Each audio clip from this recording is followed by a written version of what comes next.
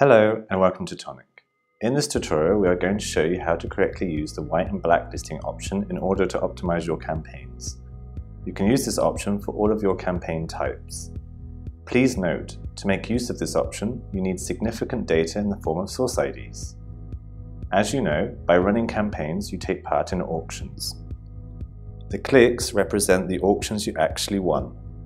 Please note that these numbers are for demonstration purposes only and don't reflect real data. When comparing the numbers of auctions and clicks in the user interface, you can see which sources performed better than others.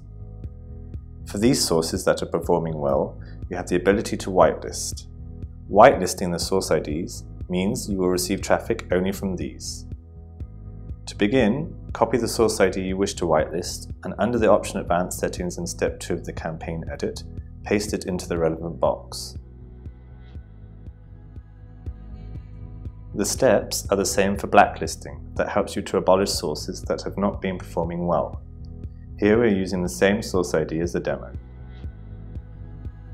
Another path you can follow is to enter the sources you wish to whitelist into a new campaign and blacklist them in the original one, to make sure that you don't compete with yourself. You can then also bid more on the sources in the whitelisted campaign to scale up. We hope that this has given you further insight into the whitelist and blacklisting option. We wish you success with your campaigns, and should you require further assistance, please contact us at TONIC Support.